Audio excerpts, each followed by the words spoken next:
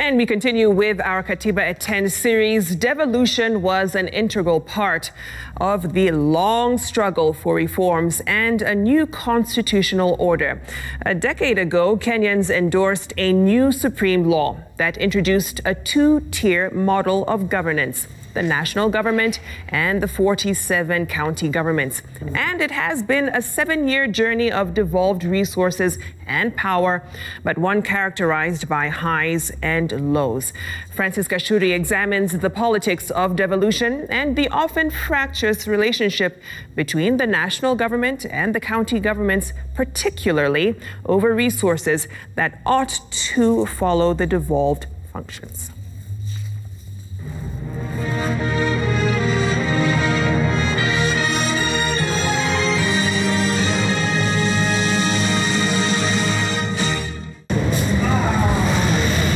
For years, governance in Kenya was a centralized affair. The president wielded the absolute authority.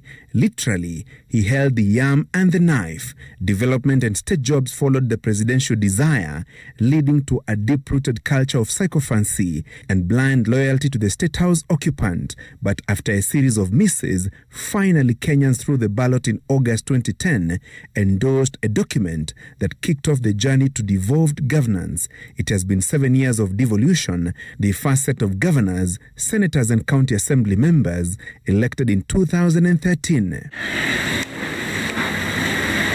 Kiraitu Murungi has seen it all, having participated in the constitution-making process as a member of Parliament and Justice and Constitutional Affairs Minister, and currently as Meru Governor, believes devolution is a game-changer. I think devolution is accompanied by a certain tension.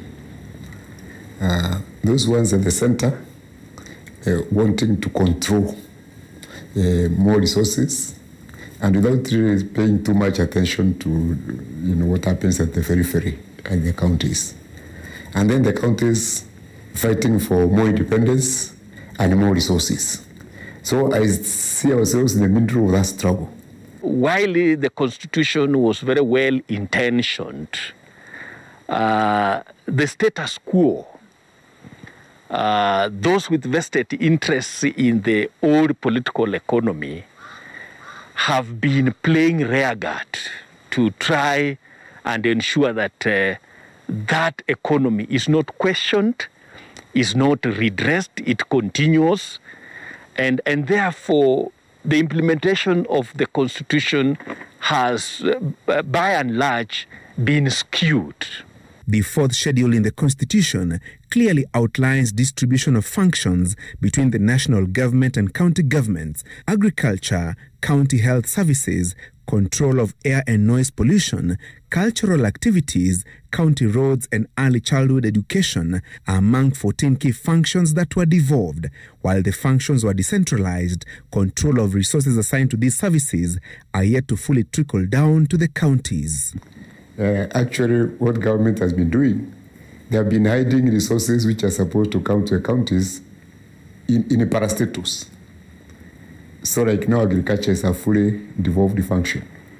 But instead of passing the resources to us in the counties, they'll go and put the resources in a parastatus called AFA. And then AFA has 10 directorates.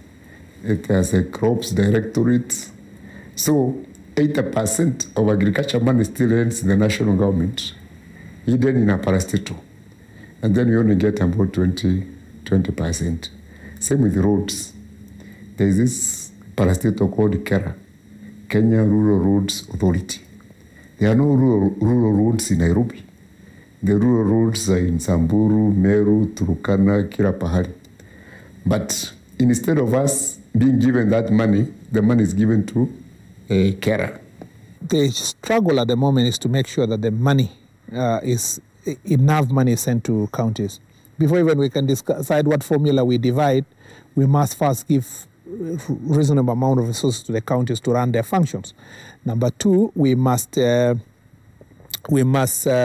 that the functions are transferred, properly transferred. Some of the functions still being held at the national level. Every so often, governors and pundits have accused the national government of trying to strangle devolution by holding on to resources or disbursing them late into the financial year, bureaucracy at the National Treasury being used as a secret weapon by proponents of status quo, the scramble for the devolved resources often igniting a row in Parliament every so often.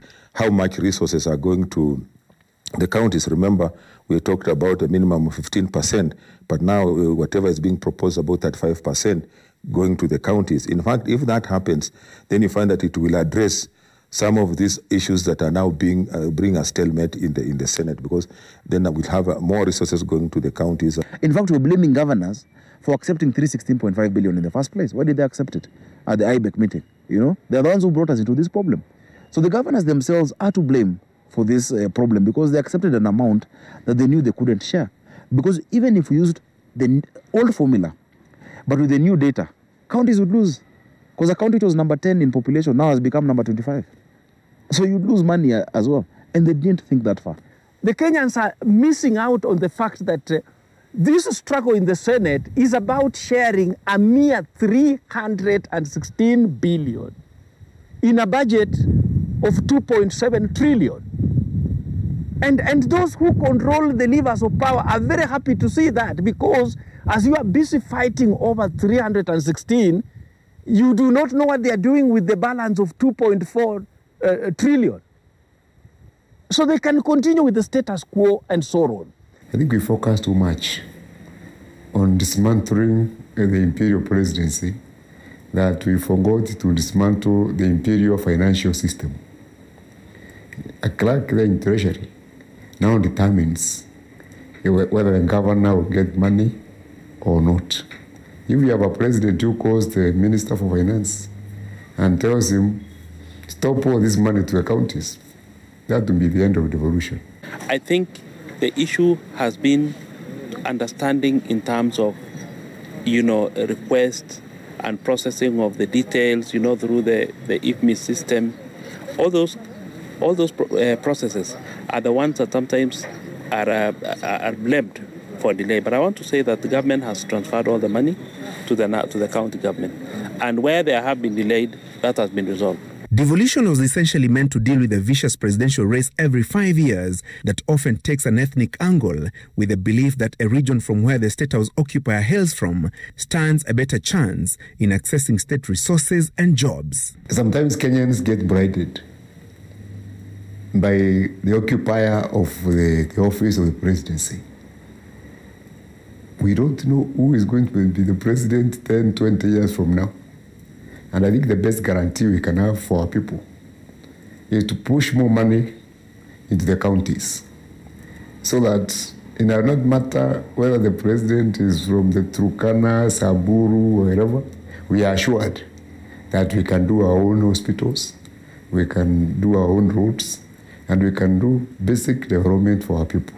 In the raging debate on amending the constitution, a section of the health workers is advocating for reverting of the health function to the national government, while others are pushing for the establishment of a health service commission that will recruit and deploy medics across the country. The issue of health being given back to the national government is an issue of giving the dog a bad name before you get a reason to kill it.